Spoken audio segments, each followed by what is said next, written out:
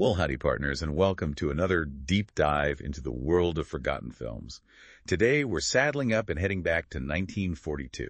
Oh, 1942, a year that, well, a lot was going on in the world. Yeah, no kidding. World War II was raging. But in the midst of all that, Hollywood kept churning out movies, and not just the big budget epics. Right, we're talking B Like movies. the Westerns. Specifically, we're talking about Rangebusters Trail Riders. The 18th film in Monogram Pictures' Rangebusters series. Yeah, this one stars John Dusty King Davy Sharp. and Max Alibi Terhune. Now, might not be household names. But these fellas were staples of the B-Western genre. And Rangebusters Trail Riders is, it's a pretty typical example of what these films were all about. Cowboys, villains, and a whole lot of action. All wrapped up in a neat, tidy package. So, let's mosey on in and take a closer look at Rangebusters Trail Riders. All right, let's start with the plot, shall we? It's about as straightforward as they come. Yeah, you got a group of cowboys. They're just trying to live their lives. But, some no-good varmints come along and try to take what's theirs. And our heroes, of course, they gotta stand up and fight back. Now, it's not exactly Shakespeare. No. But there's something kind of comforting about that simplicity, don't you think? I think especially in 1942, with the world in such turmoil, audiences were looking for escape.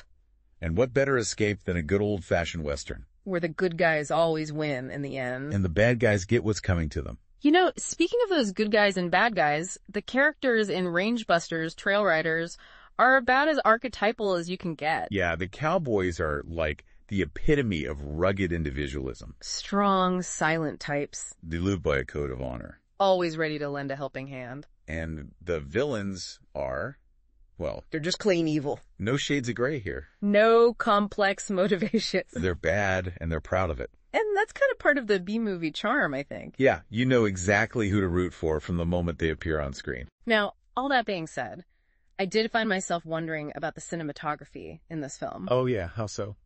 Well, it showcases the beauty of the American West. Those wide open spaces. Majestic mountains. But it just lacks a certain artistry, you know? It's functional, but it's not particularly memorable. Like those action sequences, We got your shootouts. the fist fights. They get the job done. But they're not exactly groundbreaking in terms of filmmaking. Right, the camera angles are pretty basic. The editing is straightforward. And again, I think that comes down to the nature of B-movies. They were made on tight budgets. Tight schedules. The focus was on getting the story told efficiently.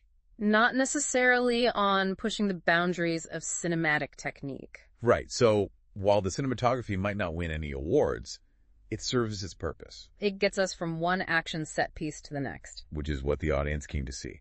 Now, even with those limitations, I do think Rangebusters Trail Riders manages to touch on some classic Western themes. Oh, absolutely, like justice. Good versus evil. The importance of camaraderie. Loyalty. These themes are woven throughout the film. And they're part of what makes Westerns so enduringly popular. Yeah, but it's interesting to me that Rangebusters Trail Riders doesn't really delve into any deeper social issues. You know, like some Westerns of that era were starting to grapple with things like land rights or the treatment of indigenous peoples. Right, but this film kind of sidesteps all of that.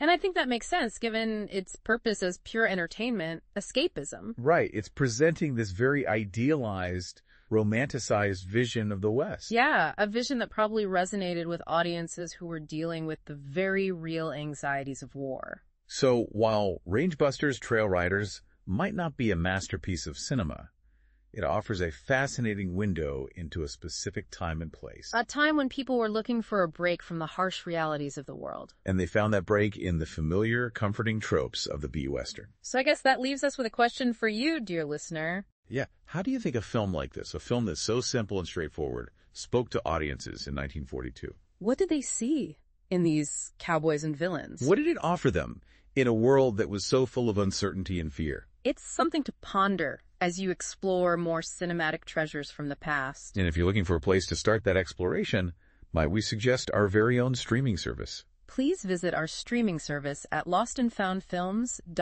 lostandfoundfilms.uscreen.io. I hope you enjoyed this podcast. Please like and subscribe and hit the bell for our notifications of our future films. Thank you.